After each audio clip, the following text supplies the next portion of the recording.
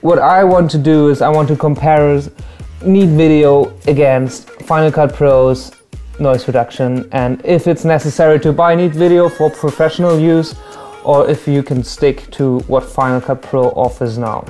Alright, let's jump right into it. You can find Final Cut Pro's noise reduction tool right under the built-in effects. Just drag and drop it onto your clip and you're good to go.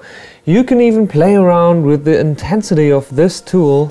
You can choose between 4 levels of noise reduction and you can choose between 7 levels of sharpening your clip.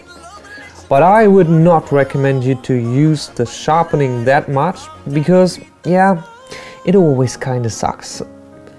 And now let's get to the competitor. Neat Video costs around 70 to 100 euros for the Pro version, which even supports 4K. Neat Video has its own control window, which has a lot of information on it.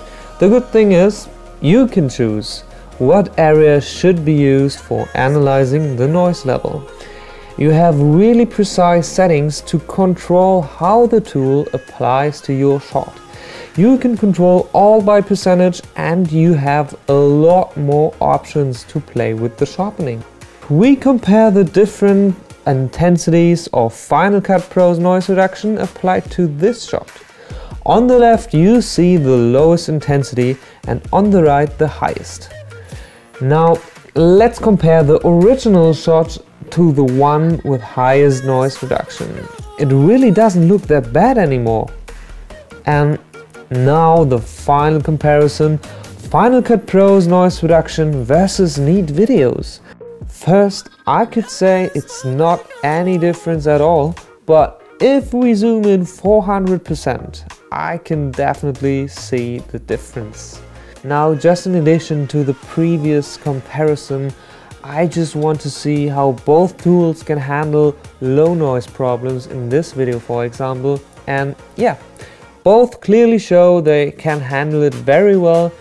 Very interesting results. So I think you should make your own decision, judge for yourself, because it's very hard to tell if you really need to have the perfect noise reduction tool from Neat Video or if you just need the built-in tool from Final Cut Pro. So if you're a traveler, for example, you travel a lot, do travel films and stuff, you're gonna counter bad lighting situations for sure. And in this case, you definitely need a good noise reduction tool. Therefore, I would recommend you in this case to get the better noise reduction tool, because if you can have better footage, then go for the better one, always. And yeah, if you like to see where those 3 scenes come from, have a look on this side next to my face where my beautiful pet's head is. Right now the video of my London trip will appear. It's pretty nice. Well, yeah, that's what my mom said. And I think that's nice too. Check it out.